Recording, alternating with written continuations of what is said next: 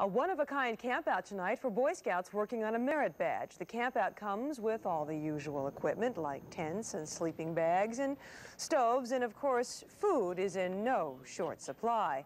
Boy Scout Troop 959 is working on an architecture merit badge. So this campout is not in the forest or in the desert, it's in the middle of downtown. Troop 959 is sleeping out under the stars atop the Great Western Building parking garage. We're usually used to going out in the mountains and in the desert and doing camping on dirt and sand, and this is clean camping for them. No dirt, no ants, no bugs, no mosquitoes, nothing flying in our food, no dust. They're having a good time. We're having fun. We learned about what it would be like in the next 10 years to live in downtown and what they're doing in the construction, redevelopment.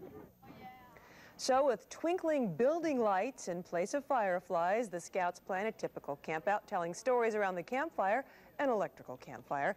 And looking across the city to the convention center, we wonder if the Scouts have some bigger tents in mind for their next downtown outing.